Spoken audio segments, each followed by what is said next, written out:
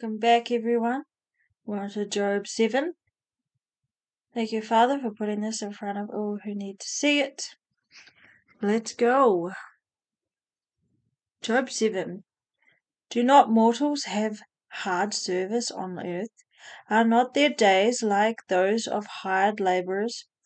Like a slave longing for the evening shadows, or a hired labourer wanting to be paid, so I have been allotted months of futility, and nights of misery have been assigned to me.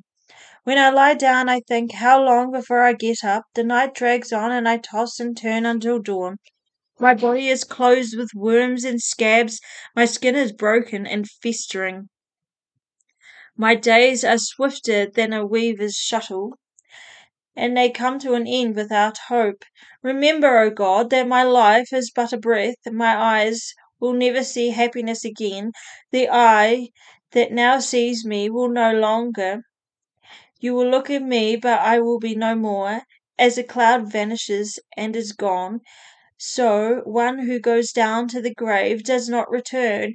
He will never come to his house again. His place will know him no more. Therefore I will not keep silent. I will speak out in the anguish of my spirit. I will complain in bitterness of my soul.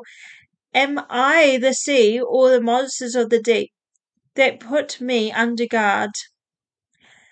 When I think my bed will comfort me, and my couch will ease my complaint, even when you frighten me with dreams and terrify me with visions, so that I prefer strangling and death rather than this body of mine, I despise my life. I would not live forever. Let me alone. My days have no meaning. What is mankind, that you make so much of them? That you give them so much attention, that you examine them every morning and test them every moment. Will you never look away from me, or let me alone even for an instant? If I have sinned, what have I done to you, or who see everything we do? Why have you made me your target? Have I become a burden to you? Why do you not pardon my offences and forgive my sins? For I soon lie down in the dust.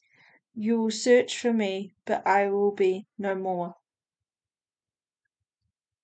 Alright, thank you everyone. I hope you enjoyed it and it blessed you in some way. Thank you, Father, for putting this in front of all who need to see it. If you feel led to sow into this ministry, click the link in the description box below. And we'll see you next time. Bye.